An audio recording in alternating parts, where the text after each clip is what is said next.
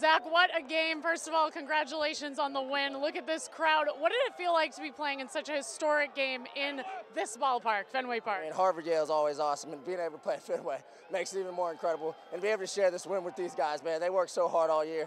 Don't get enough credit they deserve. And to come out here and do it on this national stage, man, these guys deserve all the credit. They played awesome. And for you, senior captain, getting 2 interceptions on the day, how did that feel?